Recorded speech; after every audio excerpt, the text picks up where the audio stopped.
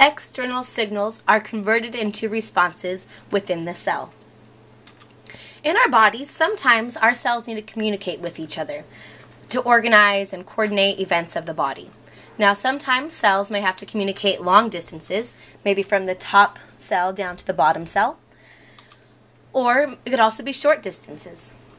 Either way, whether it's short distance or long distance, our cell is going to use molecules called chemical messengers or signaling molecules to communicate throughout the body. Now, sometimes cells are lucky and they're right next to each other. If two cells are directly next to each other, they can be connected. Animal cells, for example, have gap junctions. Gap junctions are shown in this green channel here, where signaling molecules or chemical messengers can travel directly back and forth between the two cells, cytosols. This would be found in animal cells. In plant cells, because the cell wall makes it hard to connect the two cytoplasms with gap junctions, plant cells have something called plasmodesmata. Now, plasmodesmata are channels that connect two cytosols and plant cells through, even though they're cell walls. So here, these little tiny tunnels, I guess you could say, are the plasmodesmata, and in this picture they're the yellow connections. And now the cytosols of two plant cells can freely pass chemical messengers or signaling molecules back and forth. Now, there's two kinds of signaling. We have local signaling as well as long distance signaling.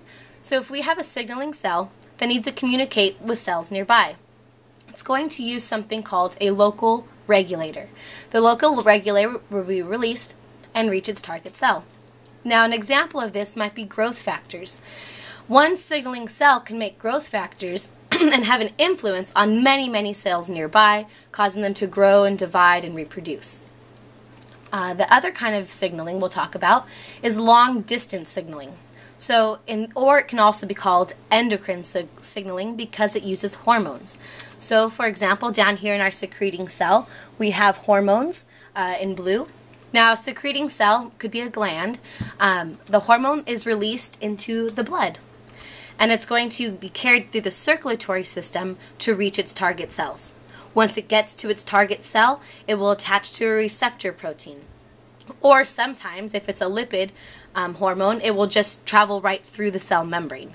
Sometimes some hormones, they'll pass cells, though, that have no receptors for them, and they just keep on traveling to their target destination. Now, once a hormone attaches to the receptor on the target cell, something's going to happen. Now, what is that something? That's what we're going to learn in the next section of the book. But for now, we're going to know that something is transduced or changed inside of the cell. Now, there's 3 stages of cell signaling that we'll learn. The first stage is reception. Here we have a target cell, and in the plasma membrane of the target cell are receptor proteins. Now, this receptor protein will receive signaling molecules or chemical messengers that are water soluble or polar molecules that cannot cross through the membrane.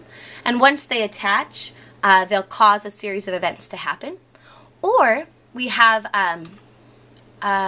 signaling molecules that maybe are nonpolar or lipids, like testosterone, for example, that can cross right through the membrane, and they'll be received inside of the cell. Now, the second step then would be transduction. Once the signaling molecule attaches to the protein, the receptor protein in the plasma membrane, it causes that protein to change, which then will lead to a series of events inside the cell called transduction. Oftentimes it's a signal transduction pathway where it's multi-steps, all leading to a cellular response. The cellular response is later on in the chapter. So to sum up, our first step would be reception. There's a signaling molecule shown here in pink that will attach to the plasma membrane receptor protein, which will be transduced or changed, leading to a signal transduction pathway, causing a series of events, which all lead to a cellular response. Now, the cellular response can be something as simple as rearrangement of the cytoskeleton or activation of certain genes in the nucleus to be turned on.